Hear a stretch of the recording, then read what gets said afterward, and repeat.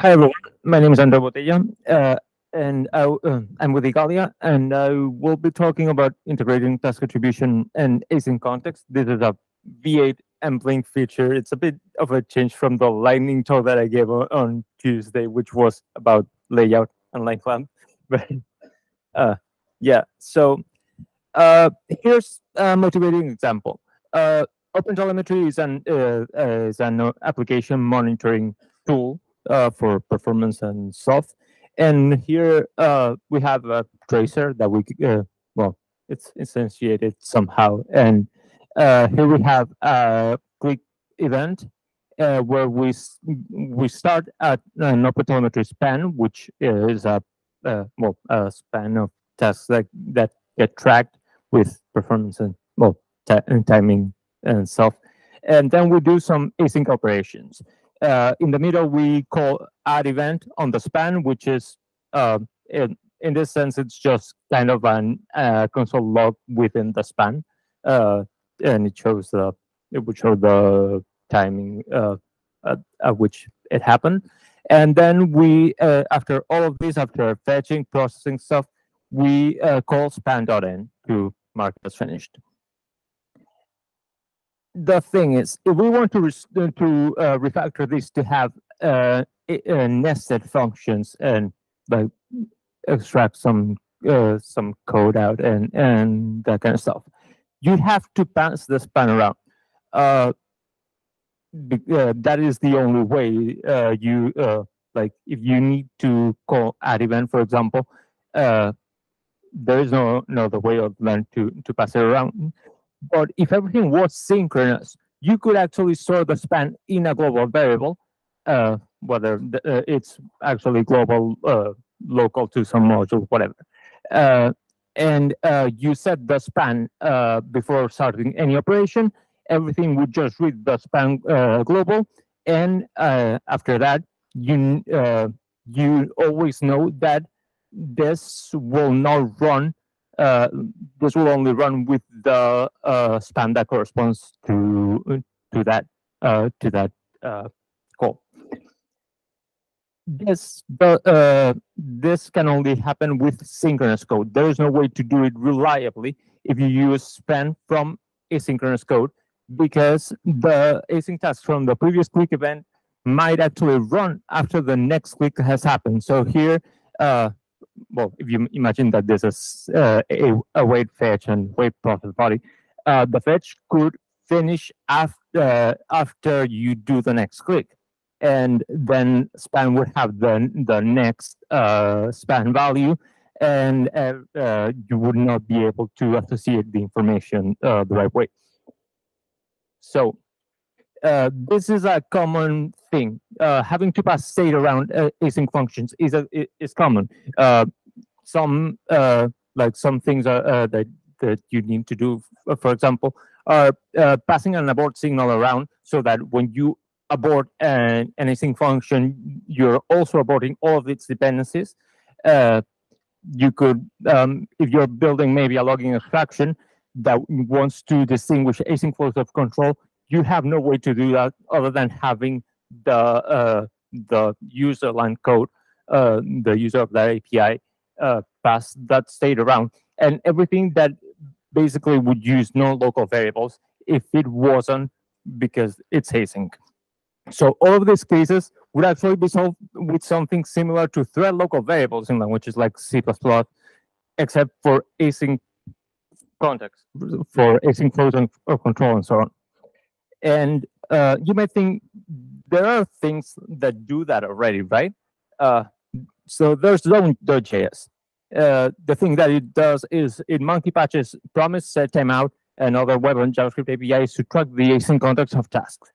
The thing with that is you can't monkey patch async await because it's syntax. And you might think that you might be able to work around that by monkey patching promises, but if you can do await 42 and it will do promise.result 42, but it will not use the global promise.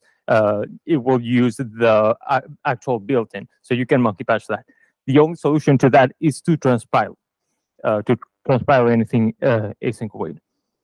there is async local storage in Node.js, and together with its companion async resource, it does let you store values which are local to an async context.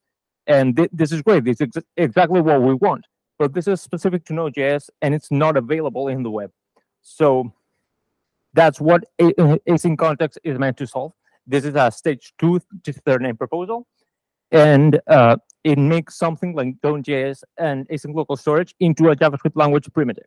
So here you see that we're creating an AsyncContext variable and using it as the span. And here, rather than setting the span async variable, we call the async function inside span async dot run, which sets the span on the function, and anything that spans from that, anything that spawns from that, whether it's actual async continuations with a wait, or even set timeout, as we'll see later. So that in order to get that, you do span async var dot get, which gets the current value, the one associated to the current async flow of control, and then that is the span, and you can call add event and whatever. So as I mentioned, AsyncContext variable is a piece of storage, like the actual JavaScript object has a piece of storage that contains a single JavaScript value at any time, but it's preserved across async continuations. You have the run method, which takes a value and a callback. It runs the callback immediately, setting the value to 42 inside the context of that callback. You also have AsyncContext.snapshot. This is at construction time. This takes a snapshot of every value associated with every existing AsyncContext variable, like every value associated with every variable at the time that you're creating the context. So you can restore this context by calling run and a callback, and it again runs the callback within the snapshotted context. You can use this for building userland schedulers. So here you have a userland schedule. You call defer function. This just stores the callback that you passed to it with the current snapshot. And then at some later point, you call defer functions, and this runs the callback within the snapshot that was set with it. And ideally, we would want all web and JavaScript APIs that spawn any tasks to work like that. So something like queue_microtask, a set timeout, request animation frame. Event listeners is an open question. We'll see about that later. They should store something that we're calling the registration time context, the snapshot at the point where you're calling set timeout or whichever, and that snapshot would be restored at call time. And here's an implementation of how this would be done in JavaScript. You just implement set timeout by creating an AsyncContext snapshot, and then you have some internal API that does the actual timeout, and inside you run the callback inside the snapshot. If this sounds familiar, especially if you were attending BlinkOn last year, whether virtually or in that building over there, this is very similar to what Job Weiss was discussing in his task attribution talk. So let's talk about task attribution, right? There are a number of things in Chromium and in the web in general, actually, that require knowing when a task in the event loop was actually caused by some previous task. There's self-navigation metrics. We'll talk about those briefly later. There's long task attribution, priority propagation in scheduling. And the way that this works is that any scheduler web APIs, set timeout and so on, they create a new task which is a descendant of the current one.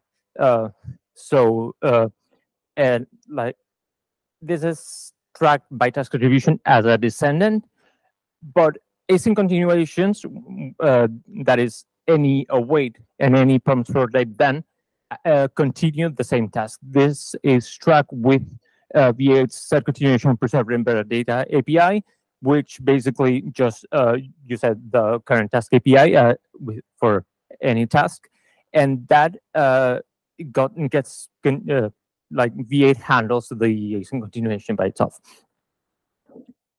So, as a bit of a recap, AsyncContext persists a set of key value mappings across async continuations and through web APIs with scheduled tasks.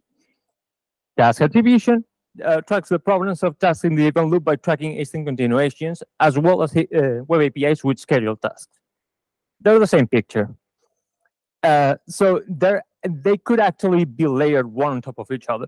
And if you ask me, it would be better to layer task attribution on top of AsyncContext. Some people might disagree, but this is some JavaScript pseudocode for how you do that. You could still have the task attribution ID be an integer ID, but you would have an Blink internal AsyncContext variable, which would store the current ID. When you call set timeout, you again take the current snapshot, but after the timeout, you create you restore the snapshot, and inside it get the current task ID, which at that point would be the parent task ID. Like you create a new task ID with that as the parent, and you run the set timeout callback inside it, like with that new task ID. In most events, task attribution actually needs any scheduling web APIs to restore the call time context rather than the registration time, which is something different from what you might expect AsyncContext to want. So if you here's an example about tracking sub-navigations from the start, like an initiating click on some element, or the user clicking back on the browser. You want to track that to any actual layout and update, like any layout and paint update. So you have to be able to associate the click event listener and the pop state event listener with the initiating click. And if the click event listener calls history.push state, which is what makes it a subnavigation, and then they wait a fetch, and then after fetching, you have the script updating the DOM. You cannot have the click and pop state event listener lose track of the initiating attribution. You must be able to preserve that. So each of those event listeners must be a descendant of the initiating click, not of the task where the event was registered, not of the task where you call add event listener or set on click. So you could say that the events are used in two different ways. There are one-off handlers, which the kind of thing that in JavaScript you wrap in a promise and a wait. Something like a click event in a confirmation dialog that will be dismissed after the click. Like you're showing the confirmation dialog, you're immediately adding the event listener, and after you actually click it, it will be gone. So there's no chance for it to be clicked twice. Well, it could be clicked twice, but well, if it takes too long to run the actual task. But you get what I mean, right? Here's a message event for window or for worker that's waiting for a worker's response to some specific request. So there are state events for XML HTTP request and file reader that they're also very much one-offs. And the rest of events are repeat handlers. You just have a click event on an element that will be present throughout the page's lifetime. That could be clicked multiple times. You're not using it as a continuation for some JavaScript task. So given this dichotomy, how you notice that here we're click can be a one-off handler and a repeat event, and it's not necessarily feasible, I don't think, for the browser to be able to tell the difference. like you could maybe use your heuristics, but so this all brings us to the question of how events would work with async context, how they should work, which context they should propagate. Um, what we're thinking currently is to make them registration time by default, which like having them work the same as set timeout. This is not what is currently the case in task attribution. We'll see some more of that in the next slide. But there would be specific events or specific event dispatchers, not necessarily specific event names, that would be a special case to be call time rather than registration time. And how this would work in the specs would be that you would have callback functions and interfaces, which are the web ideal representation of function objects in JavaScript. When you're passing a callback to something that takes a callback function or interface, that would store the registration time context as part of the web ideal type. But invoking it, when invoking it, you would be able to switch whether you would use that registration time snapshot or whether not to switch into anything and use the call time. And that would work the same way for event dispatching.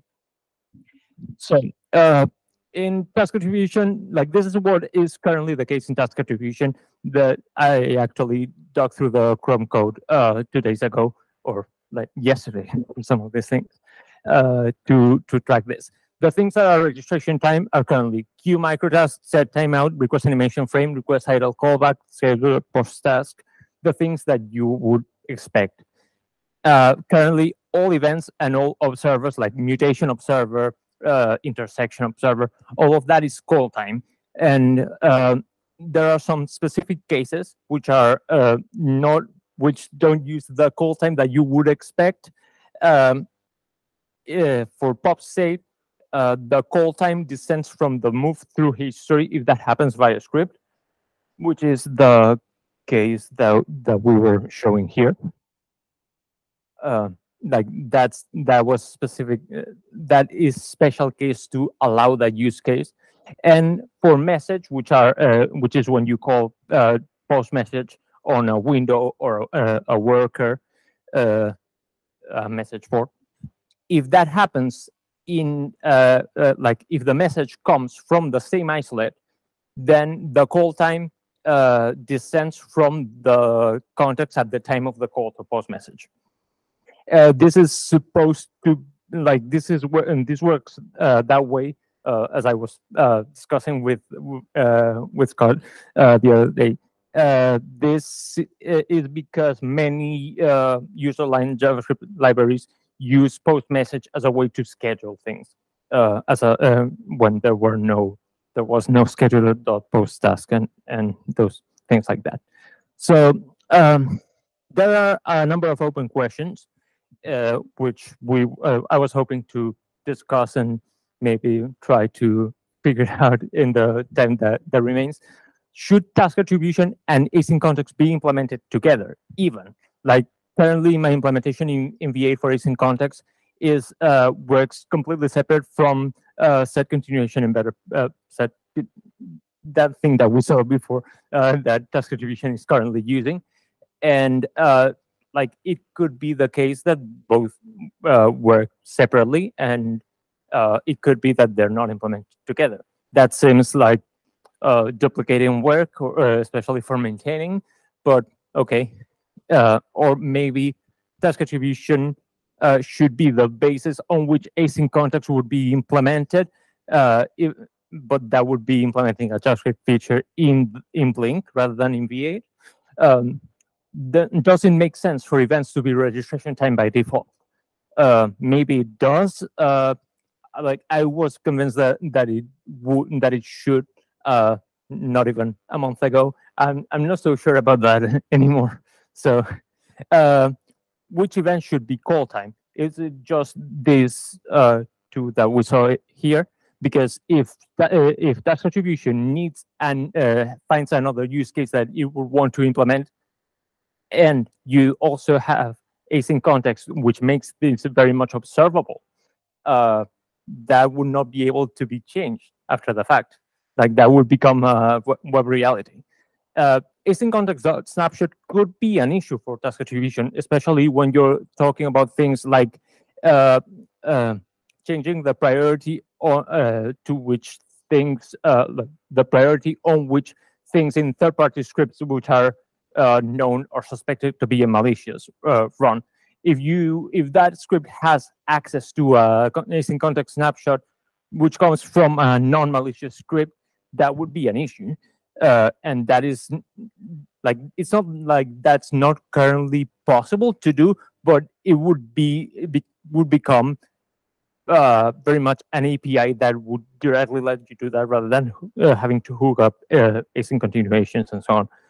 And one other thing is there's something in the HTML spec that tracks incumbent realms in order to figure out in which window some things should run when you have multiple iframes and things calling into iframes and back and complicated stuff like that.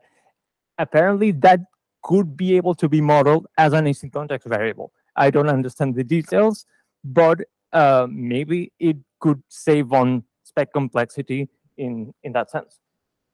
I have a couple I have work in progress implementations with a CL in V8 for async context. The design doc is in progress and has been for months, but working on it. And there's a BlinkCL for the integration in task attribution, and we have specs on the spec pull requests on the web spec side in progress.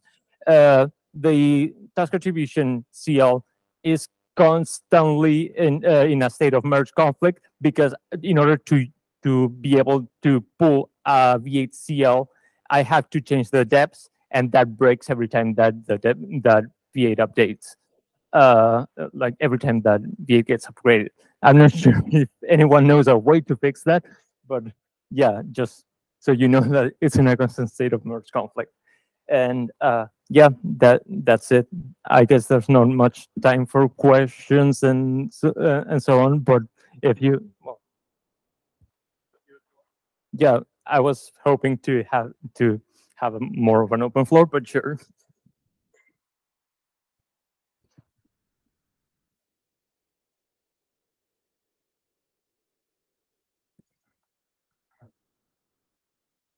All right, we got several from the floor. Okay, so I got a comment and I got questions. We've done a bit of instrumentation in DevTools to be able to attribute asynchronous tasks. And this is by no means complete. And it's not critical in case of DevTools, I guess, because this is, after all, only affects what we show in timeline and async stacks, but I presume it's going to be a bit more critical. You are implementing it as a the platform-facing API.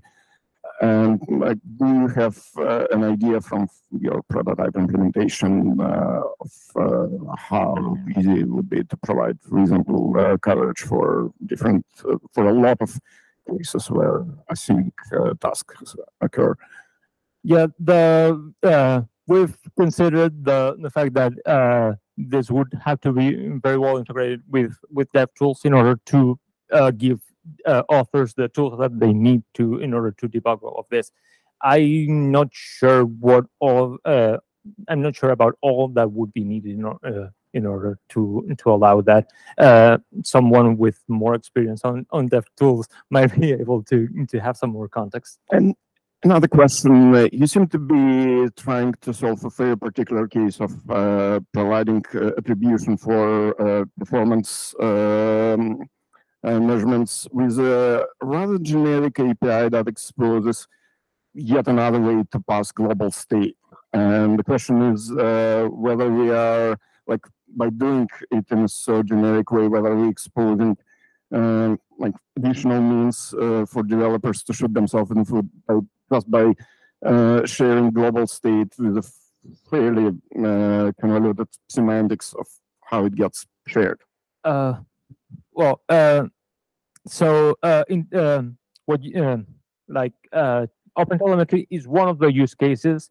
It's in some sense, it's the I guess one of the use cases that motivated this this third name proposal, but there are many others. We saw over where is it? Over here that there are some, like, having to pass state around with async functions seems to be to some extent a common problem. Like I think the abort signal case is very powerful, I think. So it's not only about performance. Would it be a way for users to shoot themselves in the foot? I guess everything can be, but it's important to note that you only have like, this is not so different from the way it was in the synchronous case with a global variable. The only global thing, like, you can only access the state, the storage that is associated to an async context variable if you have the variable. So it would not be any different from that. Even with an async context.snapshot, you would not be able to iterate through every async context variable that is stored in the snapshot. You would only be able to access them if you have them.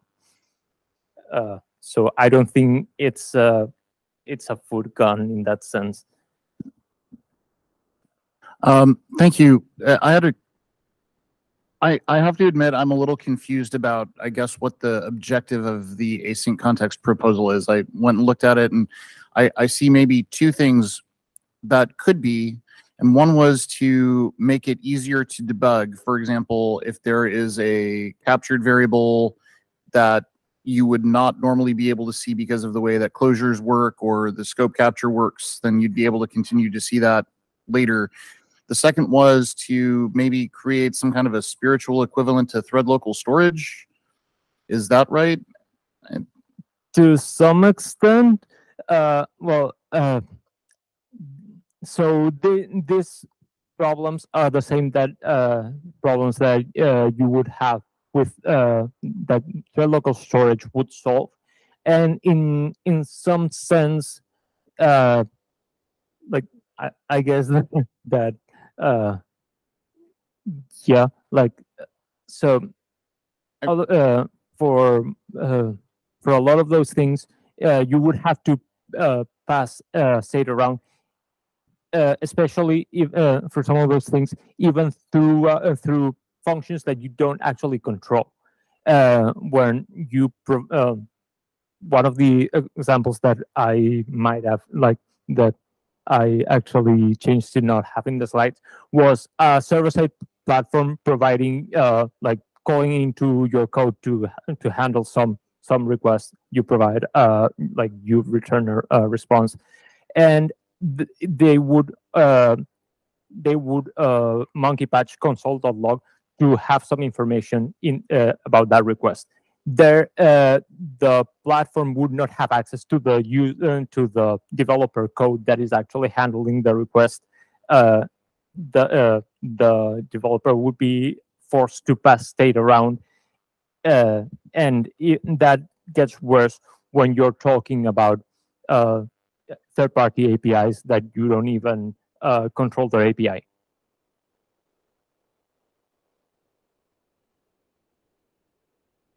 Thanks. Alex Russell, also from the Edge team.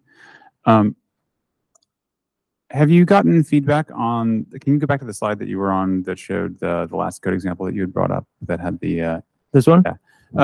There's quite a lot of this, which is boilerplate to get and access the variable that's being closed over here.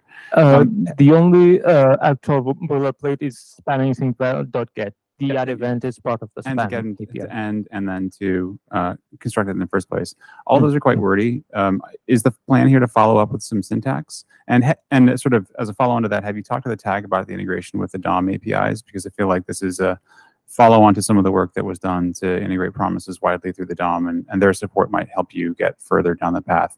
The semantic that you're presenting here is wonderful, by the way, and long overdue, so thank you for doing the work. We're not currently considering syntax in order to do this. We haven't yet consulted the tag for DOM integration. But one thing that was raised when we were discussing this with some implementers is this abort signal use case to have that be actually work like to have that work internally, so that you would somehow do an equivalent of AsyncContext variable run with abort signal.run, and anything that runs under that which would take a signal, so that, well, you don't have to actually specify it with it. So that is something that we were starting to consider to have that work together. It's still very early to say, I guess. We will be consulting the tab for that dumb stuff. Yeah. All right, thank you very much, Andrew. Everyone give a hand.